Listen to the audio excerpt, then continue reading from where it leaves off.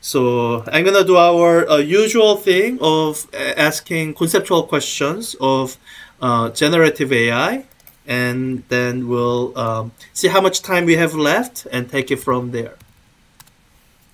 And I'm kind of excited. I don't know if these are probably not the questions where ChatGPT was getting wrong yet, but later on, especially when we have more of a special relativity paradox questions, I think next week maybe, I'm excited to see how well Perplexity does. There's a twin paradox related question that I don't think ChatGPT did all that well. So ChatGPT 3.5. So I'm interested in seeing how well does Perplexity do. So okay, is Earth an inertial frame of reference? Let's ask and see how well it does.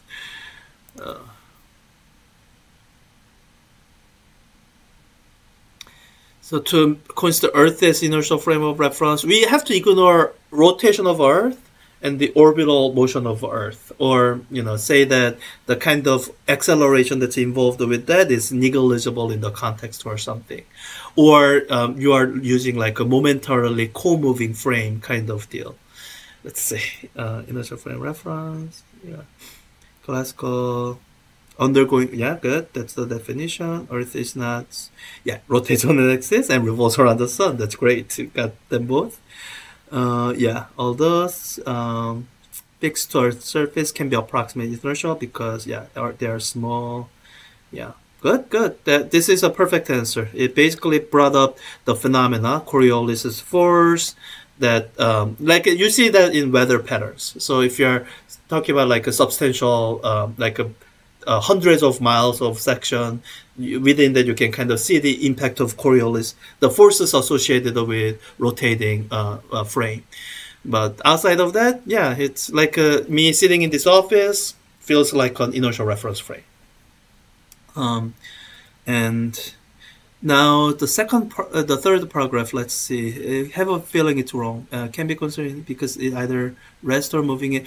It's not actually moving at constant velocity. I mean, it's the sun is orbiting around the center of galaxy, so it is accelerating. So it's not exactly moving at constant velocity.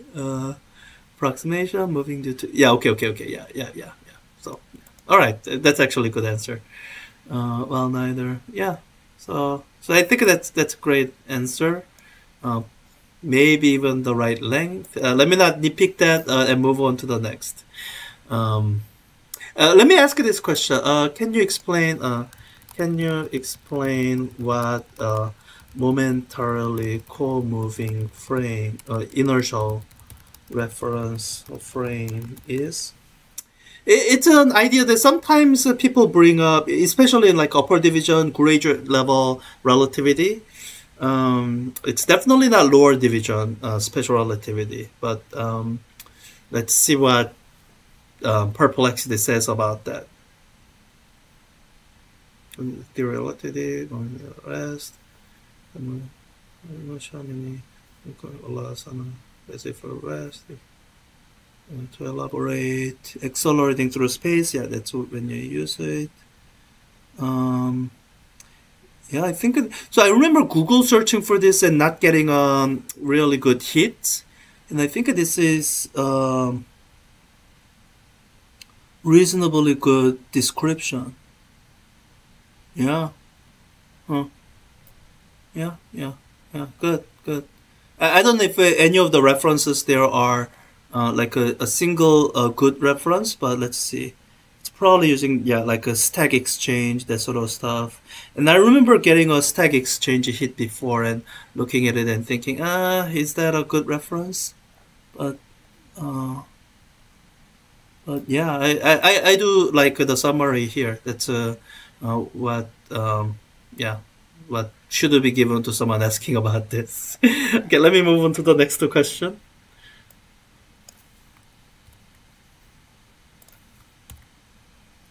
Okay, let me read the question while it's answering. Consider non-duration. To whom does the elastine?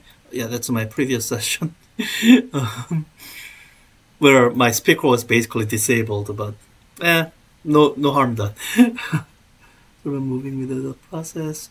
So here's where I recommend a phrase that I think I mentioned in the like a chapter overview video, which is these are the phrases that help you remember what goes where when you're dealing with time dilation and when you're dealing with the length contraction. For time dilation, the phrase is moving clocks are slow. So however you work out everything, it should fit with the maxim that moving clocks are slow. If it doesn't, you made a mistake, fix it. And with the length contraction, the phrase is moving rulers are short.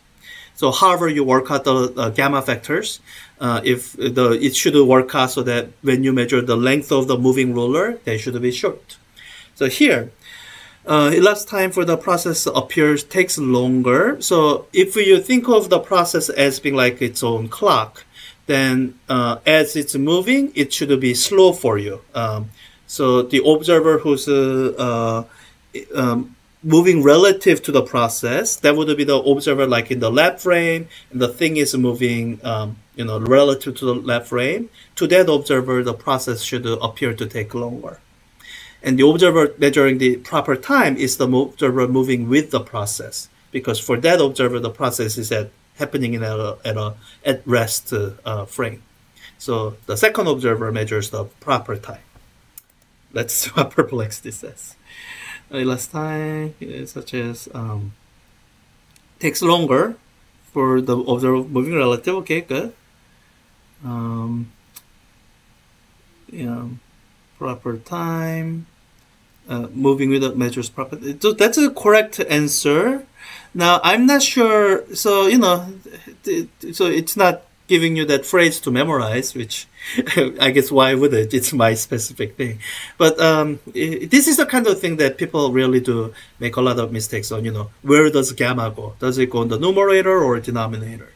And if you don't want to constantly have to look up a formula, I recommend memorizing this phrase, because that phrase will help you remember, does it go on the numerator or the denominator? It can sometimes be confusing because for length contraction, it goes the other way. So, yeah. And something that we'll probably talk about next week is there's something that you might call time dilation paradox. Imagine observer A in the lab and observer B in the frame that's measuring proper time for the process. Imagine both of them have the same process. So observer A, looking at observer B's process, thinks that process is taking longer. Flip it around, look at what observer B's description of observer A's process will be. And the answer should be observer B observes observer A's process to be taking longer also. Time dilation is symmetric. And how does that happen? Today, this week, we don't have the tools to explain that, but tools to explain that in a clear, succinct, concise, non-confusing way. But next week, we will. The relativity paradox are kind of useful to test your own understanding of ideas of special relativity. Okay, let's move on. So this is good enough of an answer, but I think a lot of people won't actually quite remember which is the correct one. If you step away for an hour and have to do it again, you can't refer to formulas or whatnot. Phi is equal to 0.995c. Let me make sure. Okay. Yeah. So depending on either way of describing, either you are using time dilation to explain or length contraction to explain. It's kind of fun way to practice using either of those two special relativistic effect formulas. So from the perspective of cosmic ray muon, quite different, yeah. So muon, it's not extended, but it observes length contraction. Yeah, that 2 microseconds, the muon explain. Let's see how it describes the length contraction. Yeah, so that's the formula for length contraction for this.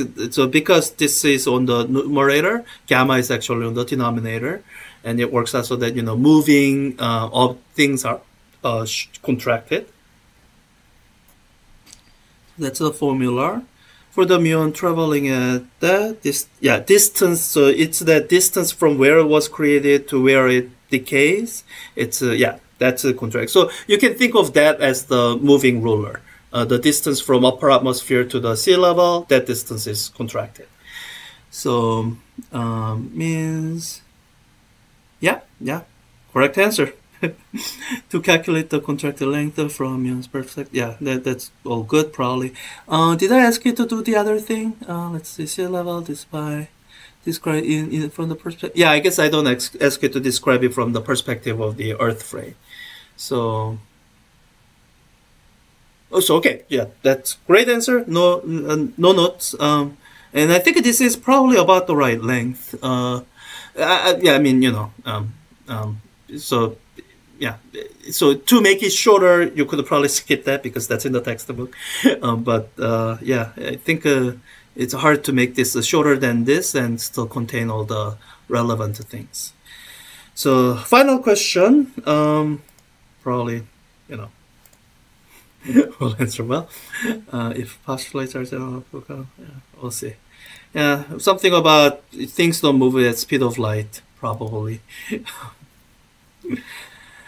I guess so these days the closest to everyday impact of special relativity is probably GPS.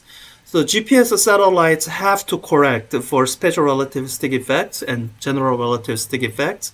If they don't, their drift in time is too much. So in order to keep them all synchronized, they have some kind of thing that corrects for their relativistic effects. I don't know what other things need, like what other everyday things need a relativistic correction for them to function. But let's see. Why have not noticed the facts? General applicable, the impact, because things are they are only significant when objects are moving at speeds that are at a substantial fraction of the speed of light, which most objects don't. The most common objects that do that are, I guess, everyday, as in you can see it without any specialized lab equipment, would be the cosmic rays. And you can actually visualize it with something called a cloud chamber. That's one. And if you have any radioactive stuff, some of the radioactive stuff can get relativistic speeds. The people whose job involves relativistic things every day are particle physicists, like particle accelerators in the realm of everyday cars. And so there's some people who took atomic clocks on an airplane and measured the actual time dilation due to gravitational and speed effect, like on an airplane going around the Earth. I think there's a video of that somewhere if you look it up. And the atomic clocks are precise enough that you can measure that kind of effect. At everyday speeds, so small. Special, some strange to us because not part of our brains have involved.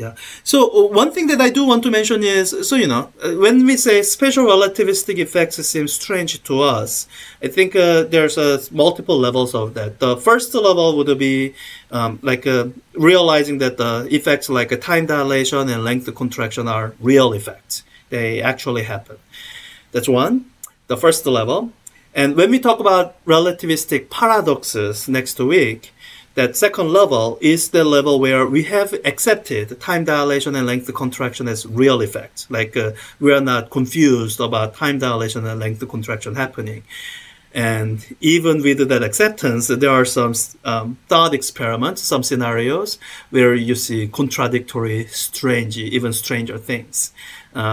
So we'll get to that next week. I don't think this paragraph is getting at that the relativistic paradoxes, but since this is just saying, time dilation, it's not familiar to us. But even when that does become familiar, there are scenarios that'll be confusing. In summary, they're imperceptible. This is, I think, longer than it needs to be, because the simple explanation is, the things don't move near speed of light. So good. I think that's all the questions.